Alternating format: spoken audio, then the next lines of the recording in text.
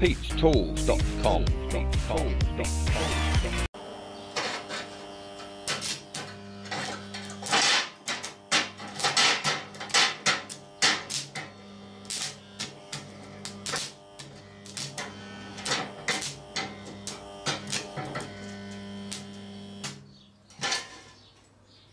Bugger!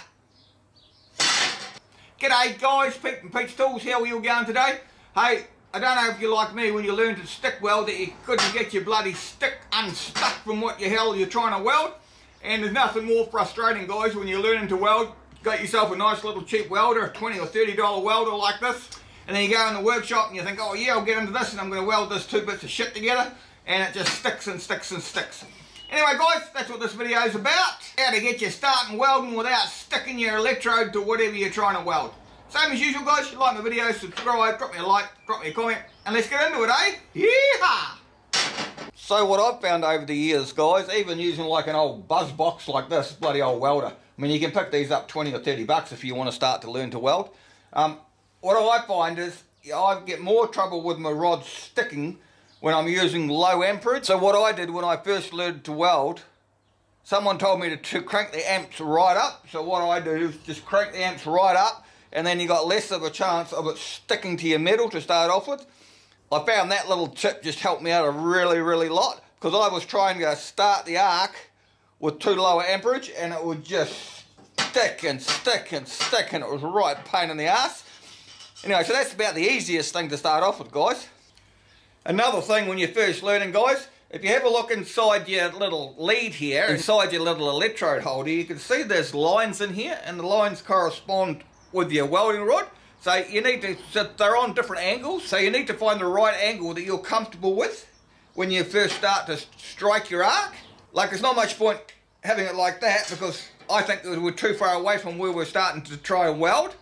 So what I do is I always put it back towards me like so, and even sometimes, guys, what I do is I put a bend in it like that, and it just gives me a little bit more control, because the further you are away from your electrode holder, the more the end of it's going to wobble and you just can't really strike an arc. Well, that's what I found anyway. My hands shake at the best of times, guys. Anyway, let's kick this in the guts and see if I can actually strike an arc like this, guys.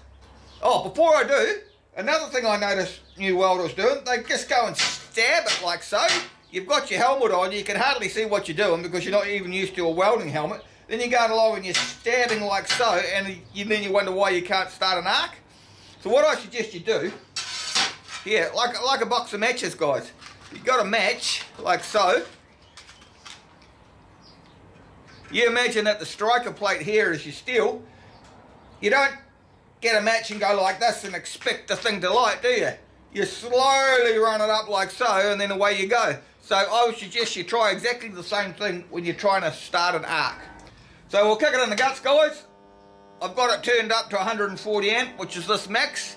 So what I'll try and do is we'll try and do the strike match sort of thing, the scratch start, guys. See what happens.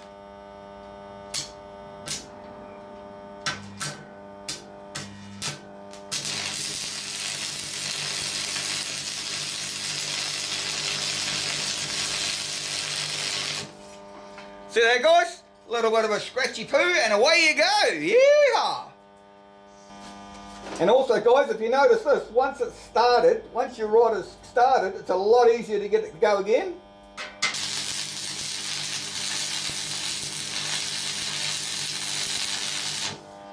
See what I mean, guys? Once you get the bloody thing hot, it's really good.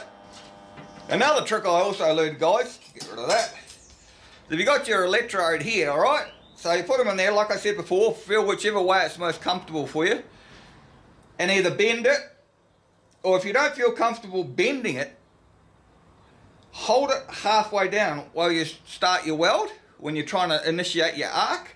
Because what you're doing is you've got a real long distance between here and here, and if you're not used to it, you flop around like I don't know what, you know what I mean? At the end of the electrode is shaking like so, and it's really hard to start an arc.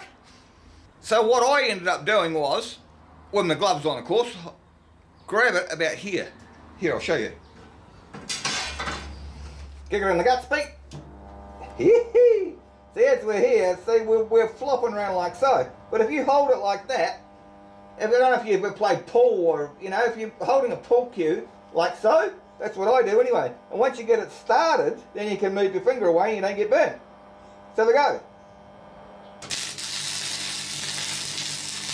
Here we go, guys. Piece of weasel.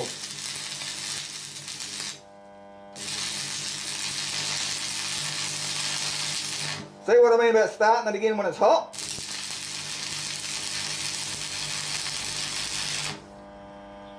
Starts almost instantly.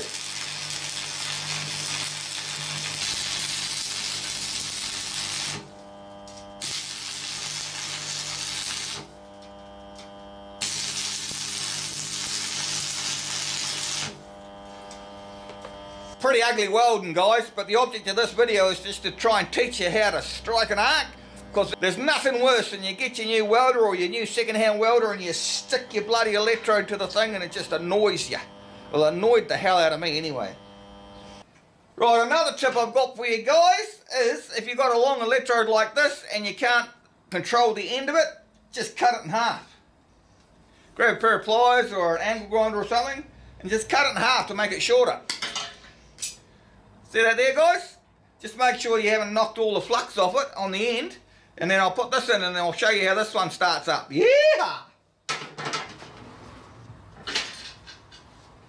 So here's the one we cut in half, guys. Now make sure you use the correct end to hold it in your torch, which is the end that hasn't got the flux on it, of course. Once again, put it in your torch, or your holder, or whatever you want to call it, and make sure it feels right. Once again, make sure it's in the groove, that it's nice and tight, like so. See, now I've got it leaning forward a little bit because it's a lot shorter and I can see the end of it. Kick it in the guts, Pete. Geez, the old buzz box makes a bit of a bzzz, doesn't it? Right, let's see if we can get this sucker going. See what I mean, guys? Shorter electrode, starts easier.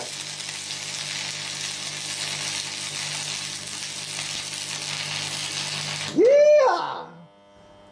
So guys, those little tips might help you out a little bit. Like I keep saying, there's nothing worse than you go and try and start something and then it just sticks and then you just get awfully disappointed, you know.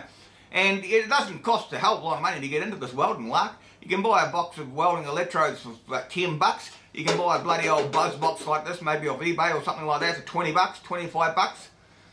And then you're away laughing. Hee-haw! Hey guys, if you want to check out a review on a multi-purpose welder, a MIG, TIG and an arc welder, cheap one, about 200 bucks, check out that side there, I'll put a link for you. And if you want to see the first time I ever did some flux core welding, check over that side, guys. It's a bit of a laugh, eh? Anyway, you know what to do. See ya.